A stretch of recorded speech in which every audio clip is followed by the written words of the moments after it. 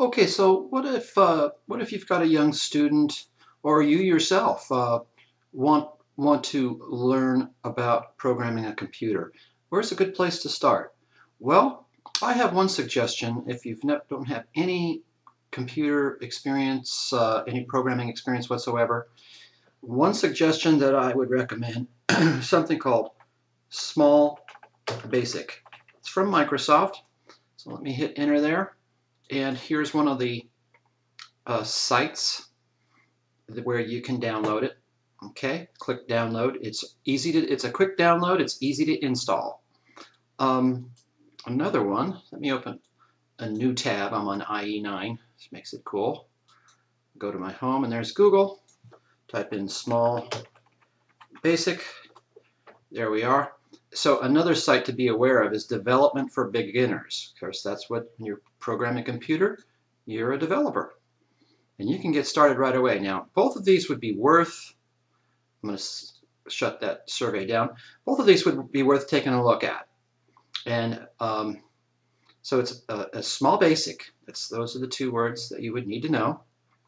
And you can read these on your own, but I would take once you've done that, once you've downloaded, you're ready to start, and I would take a look at the getting started online. So this is the HTML. I don't have to download anything. And then here's some samples.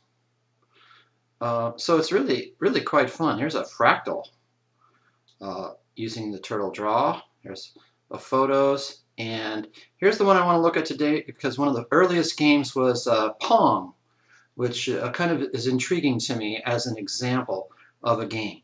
So if you're getting into programming, one way would be to go with starting with simple games and learn some of the concepts. And rather than going through all the tutorials that are offered on the two small basic sites that I just showed you, instead what we're going to do is I'm going to show you the interface. And here it is. And it's very cool, it's so simple. So here's if you want to start a new code, or you can open. Once you do some codes, you can save as, of course, as whatever name you want to put. You can import code. You can publish. There's a way to do that. They have a website set up for you. We won't get into that quite just yet. Cut, copy, just like any of your applications. So look how straightforward this is. This is where you can actually run the program, see if it works. Graduate, I haven't checked that out yet. I won't worry about that too much. They probably spit you out a diploma or something like that, I would imagine. So I'm going to come down here. I'm going to show you a little trick here. So let's take this paddle game. It's like almost like a Pong game. And look, here's the code. So rather than, I'm just going to expedite the whole thing by copying. Okay. And I've got that on my clipboard. I'll come in here, I right click and I paste, and there's the code. Isn't that cool? I'm going to show you a little trick that I like about this, that these functions that they have here, the dot functions, look what happens if I double click on that. It gives me some help information over here.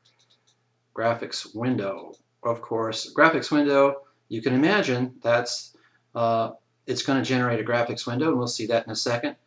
It's got a shapes, so I don't even have to draw a rectangle or the ball.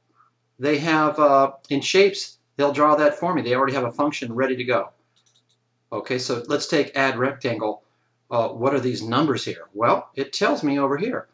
The add rectangle is going to draw a rectangle with width and height that you provide in the parentheses separated by a comma. And everything works similar to that. Okay? Ball shapes. Add ellipse. This is going to draw an ellipse. So I double click to see my help. And width and height. So if the width and height are the same, guess what? You get a circle for our ball. Pretty cool, huh? Well, let me hit run, and we'll see what this looks like, and then we'll come back into kind of dissecting the code and understanding how it works. Here we go. Get my paddle ready. Whoops. Now, luckily that's going slow because I'm I might have missed the boat there. But you see, that's just like your old Pong game. In this case, there's just one paddle. But very cool. And that little bit of code, and I'm going to shut this down, and by closing it, that stopped it. Just this little bit of code generated that Pong game. Is that cool? Absolutely. So let me shut this down, and we'll see what we have, and then we might do another one and kind of get into what this code does and how it works. Okay? Thank you for watching.